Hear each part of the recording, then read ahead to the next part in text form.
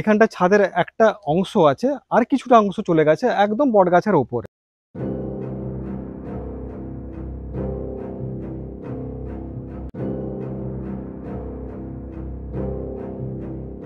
আর এই জায়গাটা আগে ঠাকুরের মূর্তি ছিল, শাবল মেরে তুলে নিয়ে গেছে। শাবল মেরে তুলে নিয়ে গেছে। ঠাকুরের মূর্তিটা কিসের ছিল? পাথরের ছিল না? ভাবা যায়।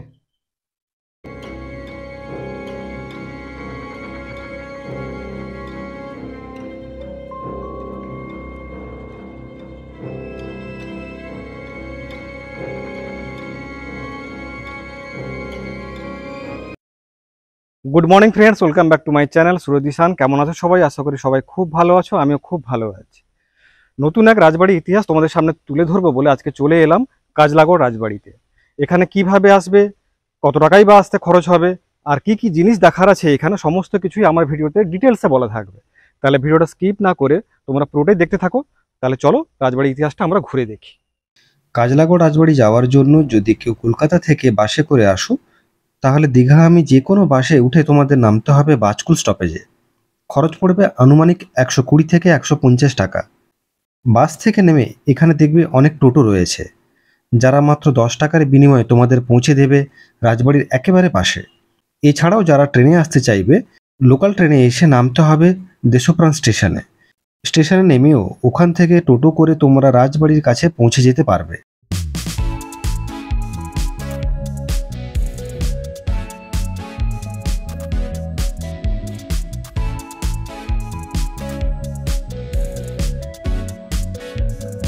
রাজবাড়ি রাস্তায় প্রবেশ করার সময় চোখে পড়বে বিশাল একটি তোরণ, যাতে লেখা রয়েছে ভগবানপুর 1 নম্বর ব্লক পঞ্চায়েত সমিতির ব্লক প্রশাসনিক কার্যালয়। রাজবাড়ি এলাকা চারদিকে এইভাবে জলের খাই দিয়ে ঘেরা, সাধারণত বহিঃশত্রুরা যাতে হঠাৎ করে প্রবেশ করতে না পারে, তাই আগেকার দিনে রাজারা এইভাবেই রাজপ্রাসাদের চারদিকে জল দ্বারা ঘিরে রাখতেন, যার প্রমাণ এখানে এখনও রয়েছে।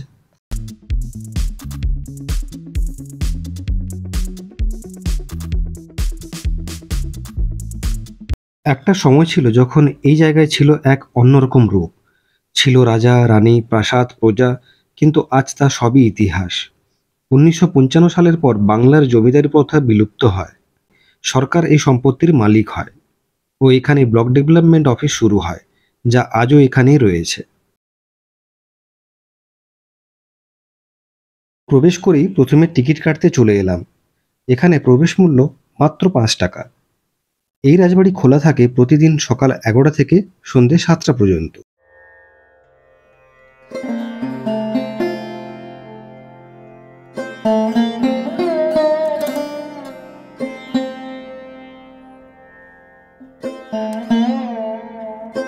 প্রথমে প্রবেশ করে রাজবাড়িটি দেখেই মনে হলো যে বট ও অশ্বত্থ গাছ এখানে নিজেদের বসতবাড়ি সুনিশ্চিত করেছে। তাদের শেকড়ের মধ্য দিয়ে যেন রাজবাড়িটির ইটের দেওয়ালগুলি আজও জীবিত আছে।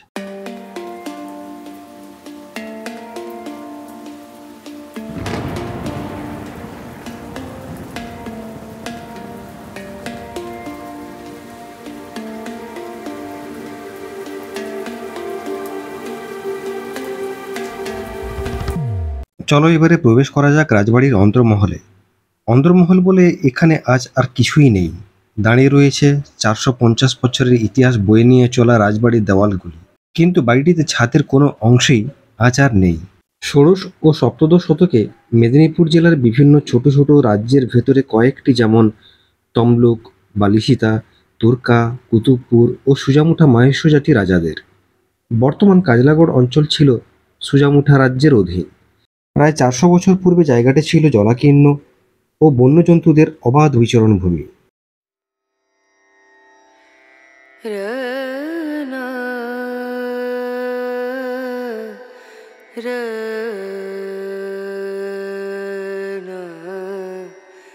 এখন আমি দাঁড়িয়ে আছি কাজলাগড় রাজবাড়ির একদম মাঝখানে। আর এই মাঝখানে একটা বিশাল আকৃতির বড় বটগাছ আছে। আর এই বটগাছের চারিদিকে বিভিন্ন টাইপের দড়ি বাঁধা আছে, কারণ যেনারা এসছেন এখানে যে যার মনস্কামনা পূরণ করার জন্য এখানটা সব বেঁধে রেখেছে, দেখতে পাচ্ছ। আর এখানে একটা ধুনুচি আছে, ধুনুচি দেখে বোঝা যায় যে এখানটা প্রত্যেক দিনই পুজো হয়। আর ওই জায়গাটা তোমরা দেখতে পাবে একটা শিবলিঙ্গ আছে। আর এই চারদিকে একটু ঘুরলেই তুমি বুঝতে পারবে এখানটা দেওয়া আছে বিভিন্ন যে দড়ির কথা এটা বললাম, এইভাবে বাঁধা আছে মনস্কামনা পূরণের জন্য। আর এখান থেকে দেখলে তোমরা বুঝতে পারবে এখানটায় রাজবাড়ির যে ছাদ ছিল আগে, বর্তমানে কিন্তু এখানে কোনো ছাদই দেখতে পাবে না। এখানটা ছাদের একটা অংশ আছে, আর কিছুটা অংশ চলে গেছে একদম বটগাছের ওপরে। ওটা একতলারই ছাদ ছিল, কিন্তু এই মুহূর্তে কোথাও ছাদ নেই।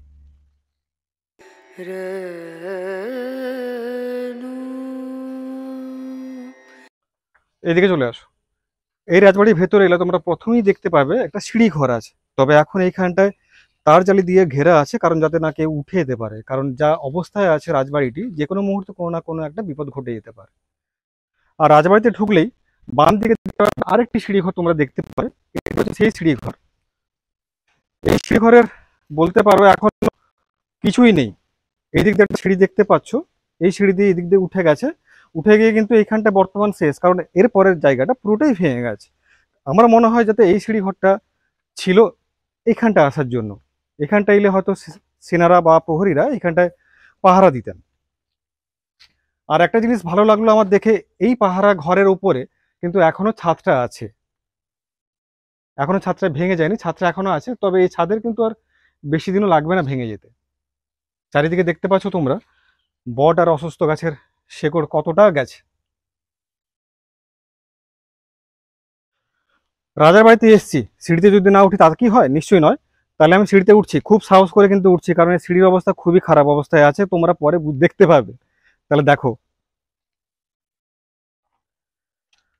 রাজা সিঁড়িতে উঠছি বলে কথা, হয়তো একসময় এই সিঁড়ি দিয়ে হয়তো রাজাও উঠে গেছিলেন।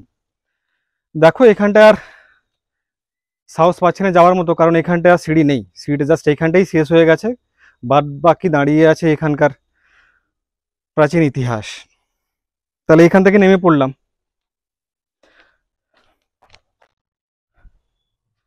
এখন চলে এলাম সিঁড়ি ঘরের জাস্ট নিচে আছি এখন। তোমরা একটা জিনিস দেখাচ্ছি, দেখলে একদম ভয় পাবে।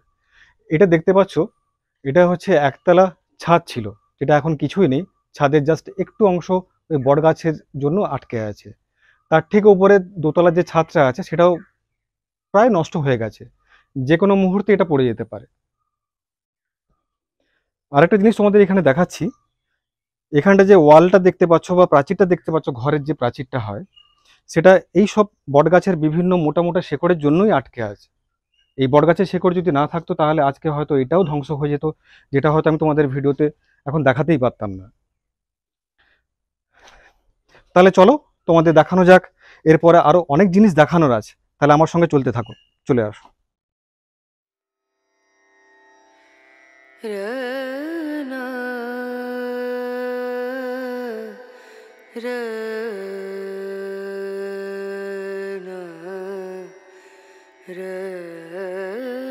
ইতিহাস মতে রঞ্ছাব গোষ্ঠীর লোকেরা এইখানে শিকার করার সময় দৈবিক স্বপ্নাদেশ পান কাজলা কালীমাতার পুজো করার জন্য, যে কালীমায়ের মন্দির এই রাজবাড়ির পাশে রয়েছে।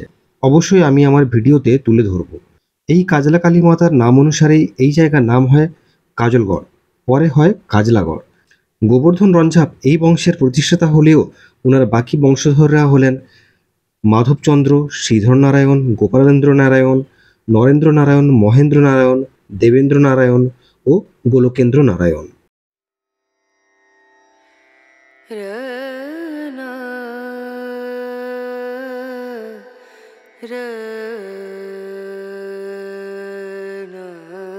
বর্তমান রাজবাড়িটির অবস্থা এতটাই ভয়ানক যে আমাদের ভবিষ্যৎ প্রজন্ম আর এর কিছুই দেখতে পাবে না। চারিদিকে বটগাছের শেকড়ের মধ্য দিয়ে হাঁটতে বেশ ভয় করছিল। বাড়িটির চারিদিকে বিভিন্ন দেওয়ালে লেখা রয়েছে বিপজ্জনক এবং বিষাক্ত পোকামাকড় ও সাপ রয়েছে। সাপের থাকাটা অবশ্য খুবই স্বাভাবিক এখানে, তাও অনেকটা সাহস করে ক্যামেরাবন্দি করলাম সবটুকুই।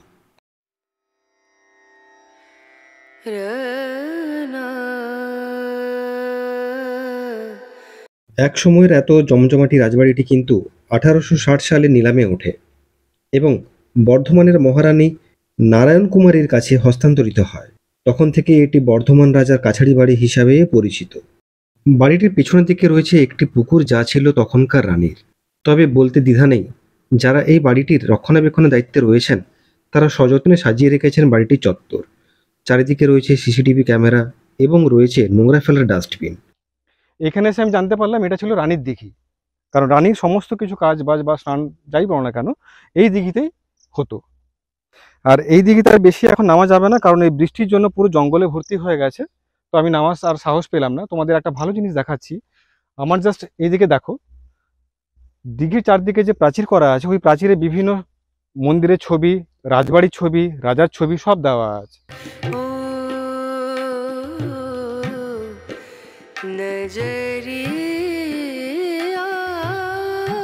এখন থেকে প্রায় 450 বছর আগে পঞ্জাব গোষ্ঠীর লোকেরা এখানটায় শিকার করতে এসেছিলেন। তারপর ওনারা স্বপ্নাদেশ পান কাজলা কালীমাতার। সেই কাজলা কালীমাতার নাম অনুসারে এখানে একটি মন্দির স্থাপন করা হয়, সেটা হয় কাজলা কালীমাতার মন্দির। সেই মন্দিরের নামকরণ অনুসারেই পরে কাজলাগড়ে রাজবাড়ি প্রতিস্থাপন করা হয়, যেটা আমার পেছনে তোমরা দেখছো। তাহলে চলো এবার কাজলা কালীমাতার মন্দির তোমাদের নিয়ে যাই। চলতে থাকো, রাস্তাটা একটু জঙ্গলে ভর্তি আছে, কিন্তু সঙ্গে থেকো। মন্দির যাওয়ার রাস্তাটি ছিল পুরোপুরি জঙ্গলে ঢাকা। এই রাজবাড়ি রক্ষণাবেক্ষণের দায়িত্বে যিনি রয়েছেন, ওনাকে সাথে নিয়ে মনে অনেকখানি সাহস নিয়ে এগোলাম মন্দিরের দিকে। ওনার থেকে জানতে পারলাম অনেক তথ্য।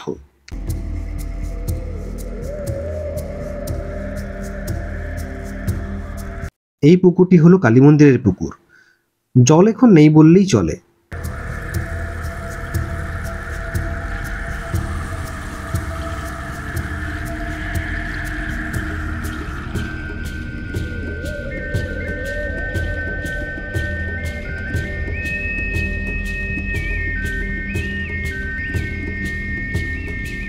মন্দিরটি হঠাৎ কেউ দেখলে বুঝতেই পারবে না যে এই মন্দিরে রয়েছে কত রহস্যময় ঘটনা।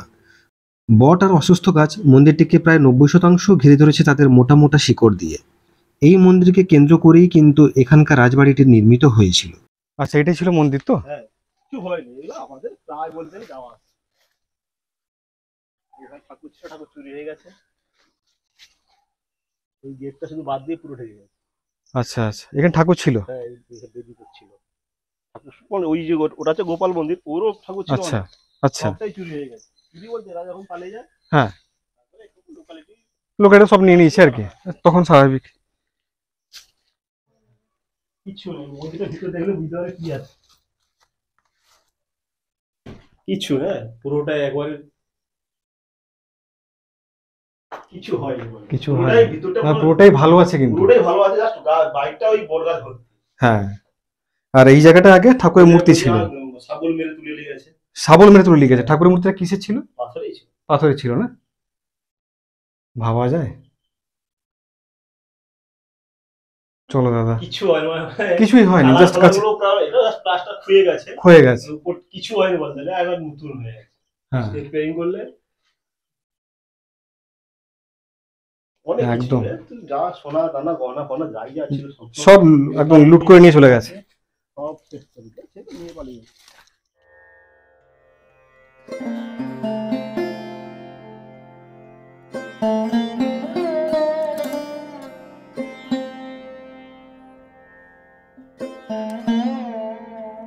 এটি ছিল রাজার গোপালজিউয়ের মন্দির।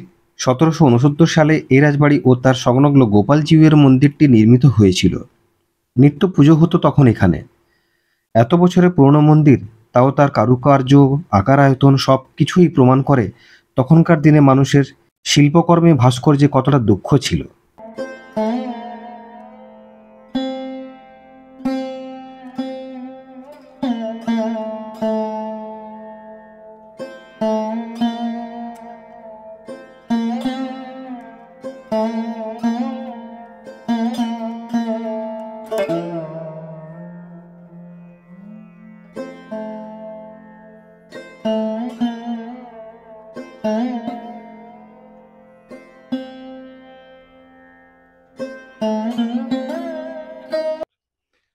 এখন আমি দাঁড়িয়েছি গোপালজির মন্দিরের সামনে।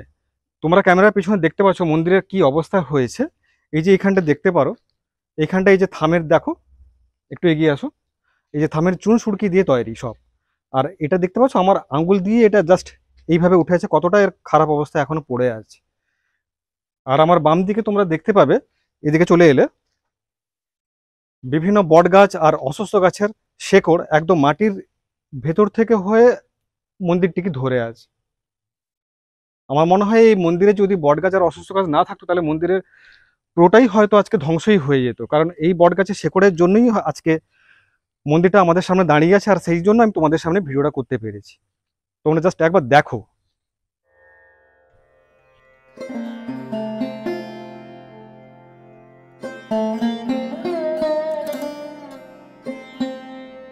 রাজবাড়িটির একেবারে সামনে রয়েছে একটি বিশাল মাঠ। মাঠে রয়েছে ক্রিকেট কোচিং সেন্টার, রয়েছে ছোটদের বিনোদনের জন্য দোলনা এবং একটি বাঁধানো মঞ্চ। বুঝলাম এখানে এখন নানা সাংস্কৃতিক অনুষ্ঠান আয়োজিত হয়।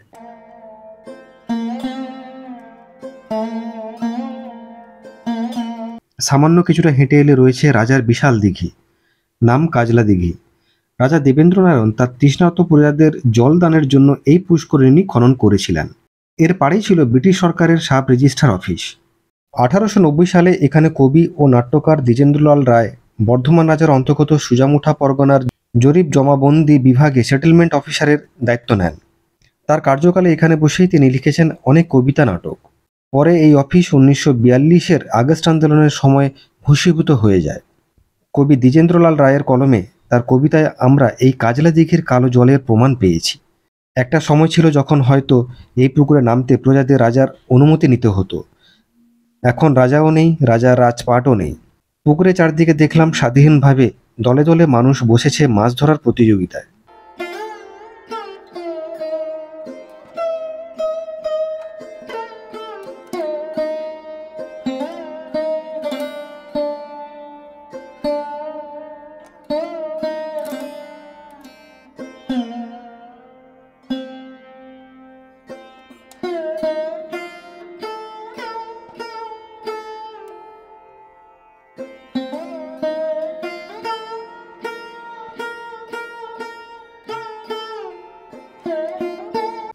রাতের বেলায় এই রাজবাড়ির একটি আলাদাই রূপ দেখা যায়।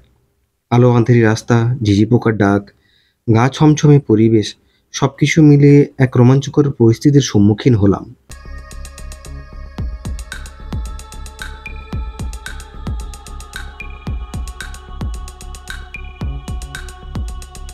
লালচে আভার আলোয় সেজে উঠেছে সন্ধ্যার গোপালজিওর এই মন্দিরটি। তবে রাজবাড়ির বাইরের মায়া জড়ানো আলো আঁধারি পরিবেশটি বেশ ভয়ঙ্কর লাগছিল।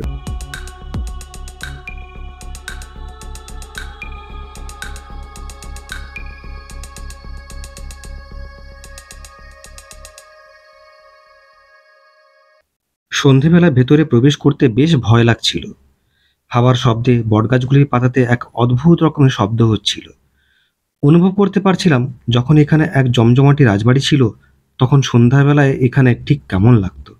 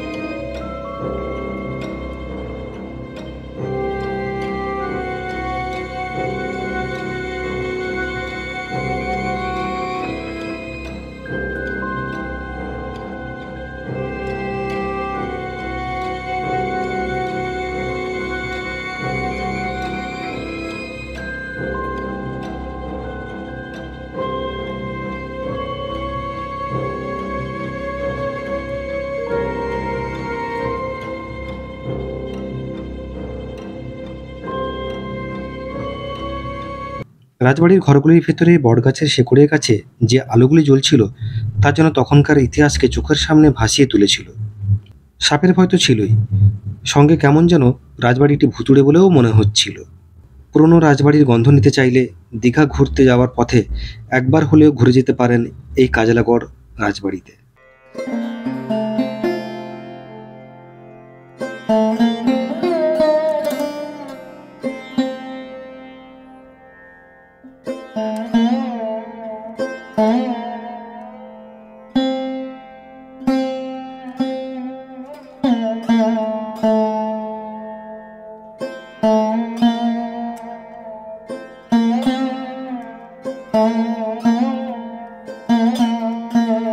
Thank you.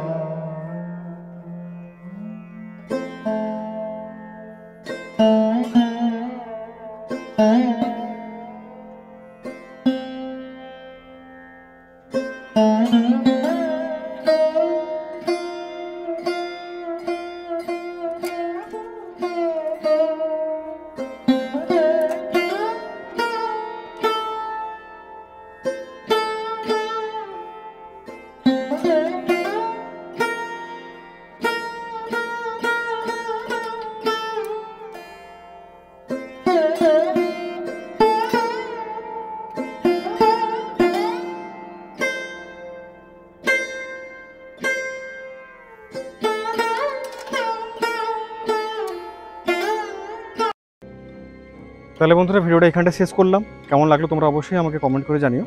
আর কমেন্টের সঙ্গে সঙ্গে ভিডিওকে লাইক করতে হবে আর সাবস্ক্রাইব করতে হবে। আর যারা আমার চ্যানেলে নতুন আছো তারা অবশ্যই চ্যানেলটাকে সাবস্ক্রাইব করে বেল আইকনটা অবশ্যই প্রেস করে দিও। তাহলে চলো এখানে শেষ করছি, কিন্তু একটা কথা বলে রাখি, এই রাজবাড়িতে এসে এখন প্রায় 6:30 বাজে। একটা দারুণ অভিজ্ঞতা হলো। অভিজ্ঞতা বলতে পুরোনো দিনের যে রাজবাড়ি দেখলে মনে হয় যে বেশ চারিদিকে অন্ধকার, আর এই অন্ধকারের সঙ্গে সঙ্গে একটা ভুতুড়ে গন্ধও আছে। ভুতুড়ে গন্ধ বলতে এখানকার দাঁড়িয়ে থাকলে, যেমন আমার, তোমরা হয়তো দেখতে পাবে না ক্যামেরায়, আমার এখন জাস্ট লোম দাঁড়িয়ে গেছে, মানে এতটাই ভৌতিক পরিবেশ আছে এখানে। তবে যাই হোক, পুরো অভিজ্ঞতাটা সত্যিই বলছি খুব ভালো হয়েছে। তাহলে চলো এখানে শেষ করলাম, দেখা হবে এরপরে অন্য কোনো ব্লগে অন্য কোনোভাবে। এখনকার মতো টাটা।